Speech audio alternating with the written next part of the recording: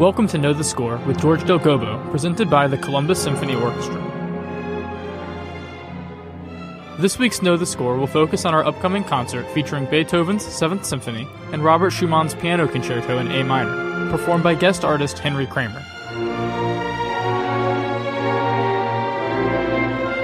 Please enjoy this week's edition of Know the Score with George Del Gobbo. We're looking forward to our concert on March 27th, which features two composers who personify the Romantic period of music. First of all, there's Beethoven, who was the great transitional figure between the classical music of the 18th century and the Romantic music of the 19th century. And then there's Robert Schumann, who was the quintessential Romantic composer and personality. We are starting the concert with the Piano Concerto that Schumann wrote. It is the only piece that he wrote for piano and orchestra. He was born into a family that was kind of half in favor of music and half not.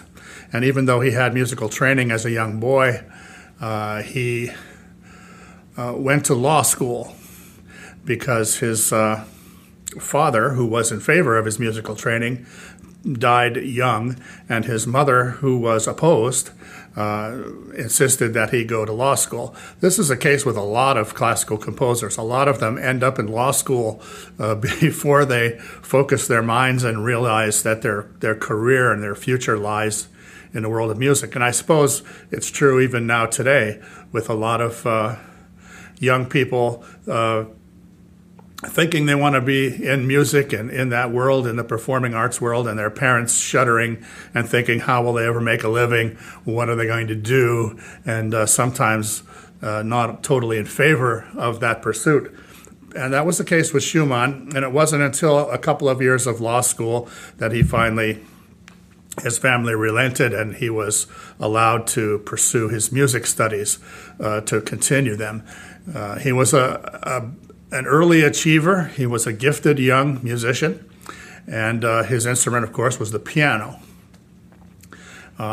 He was born in, I think, 1810, so he was born right at the end of the flowering of Romanticism in writing and in the visual arts, and right about at the beginning of the Romantic period in music. So he was perfectly positioned to take up that mantle as the Romantic composer. He did not write any instrumental music until later in his career.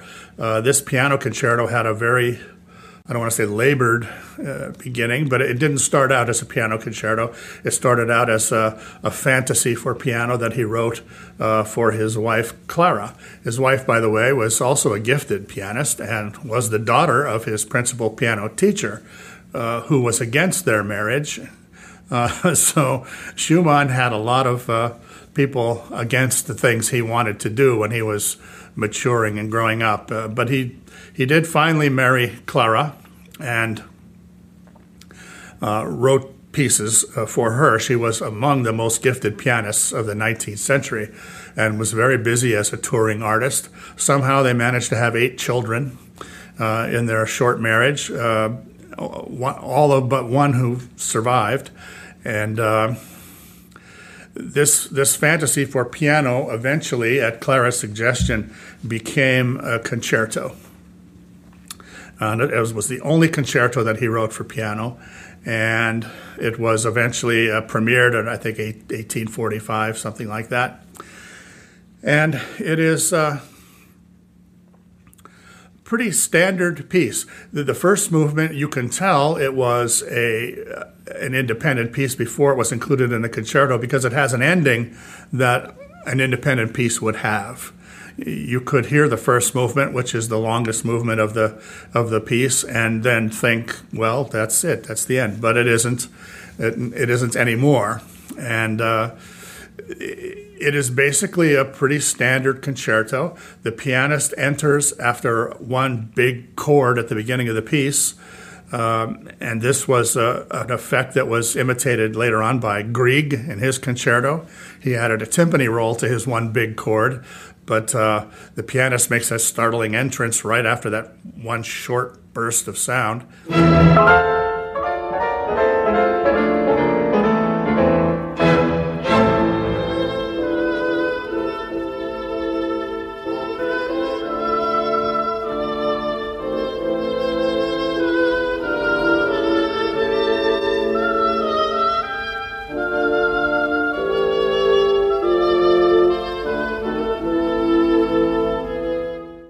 And the first theme of the movement is kind of a biographical theme. He chose notes that represented Clara's name. In Italian, her name would be Chiara, and so he chose the notes C, B, and A, and used them as, in those days, in German, B is H. So it was C, H, A, and used those notes at the beginning of the first theme of the first movement. This was a practice that a lot of composers did. Brahms did it, and others. Spelling out, Bach did it, spelling out in their motives a word or a name that had particular significance for them. The movement also has kind of evidence of a practice that Schumann adopted in his literary career. I should say he was also, in addition to a fine pianist and composer, he was a writer of consequence and an editor and for a magazine, and had a considerable influence on people's thinking about art in the Romantic period. He adopted two kind of alter egos who were called Florestan and Eusebius.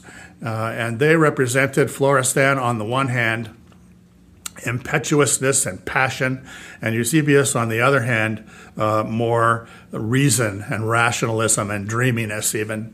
And he would often pit these two against each other in artistic discussions and so on, and included in his music as well themes and sections that were representative of these two differing, opposing characters.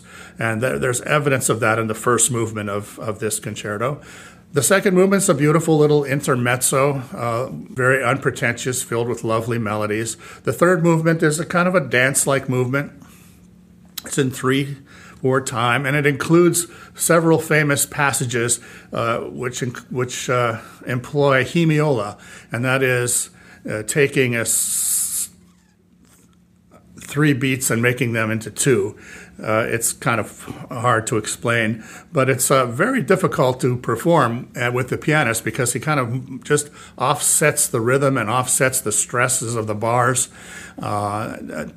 to create a wonderful effect, but an effect that is sometimes difficult to coordinate with a pianist. We're very fortunate to have Henry Kramer with us, and I don't think there'll be any problem there.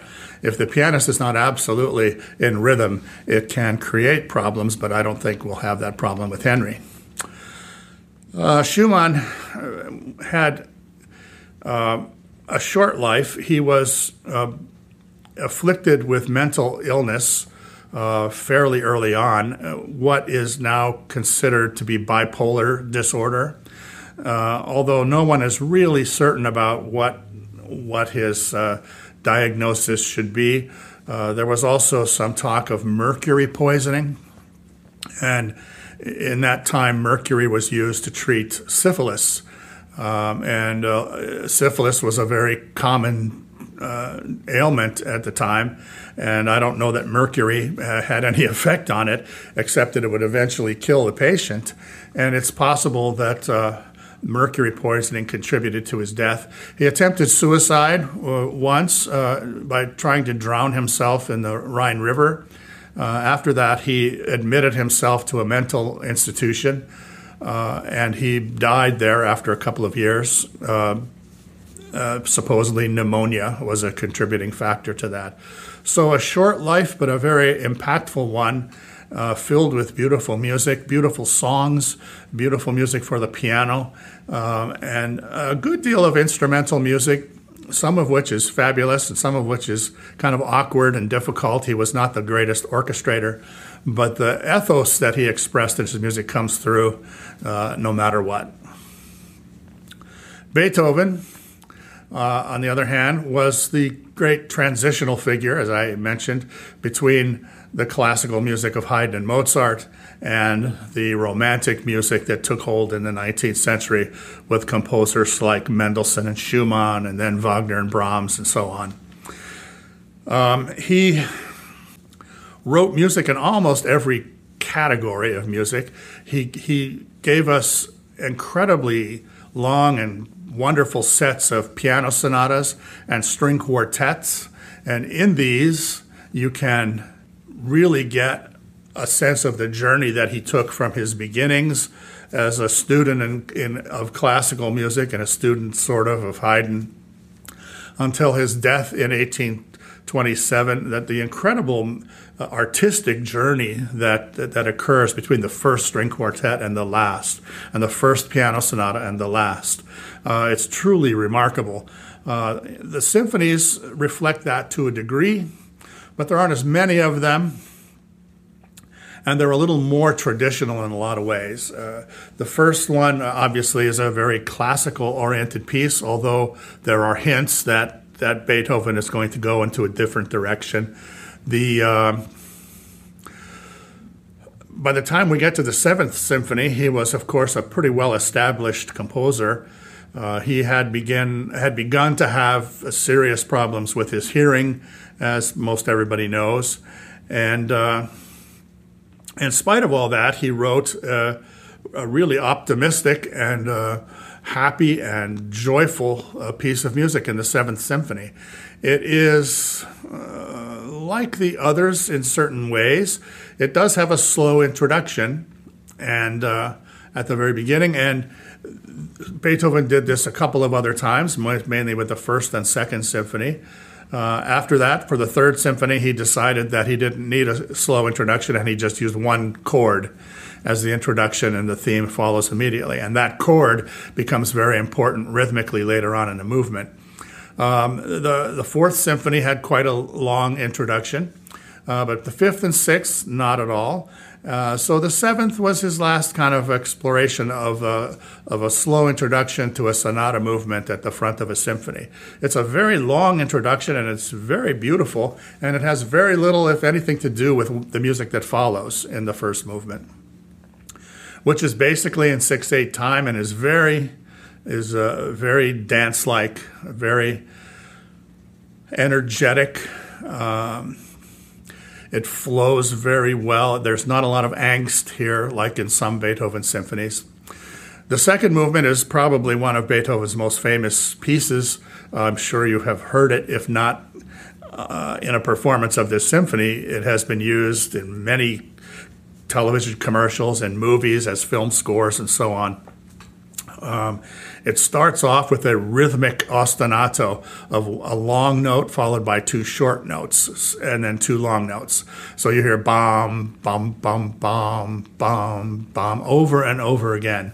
And this is harmonized, and so, which means there are other notes. It's not just one note.